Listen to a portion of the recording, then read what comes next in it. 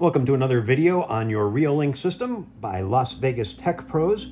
On this video, we're going to talk a little bit about the specific settings for each individual camera. So for now, we're going to start with display. On the display settings, and the way to get to that again is you pick your camera that you're looking at and you hit the little settings wheel in the top right of that camera, and you come down here to display. On display, you'll see where you could flip vertical or flip horizontal. That would flip the image upside down. We don't need that. Don't worry about stream, anti-flicker, day-night. Leave that set on auto. But you can definitely use the brightness to adjust the brightness of the camera's display itself. And you can do that right there.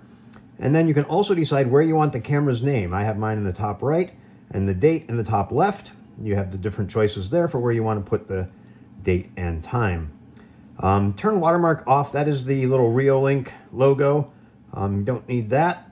Privacy mask, if you wish to block out any area of that for the sake of keeping your neighbor's privacy, you can use the privacy mask setting there. And then under advanced, threshold for black and white switching. Those are the things that you probably don't need to mess with. And brightness and shadows also, I just leave those set to auto.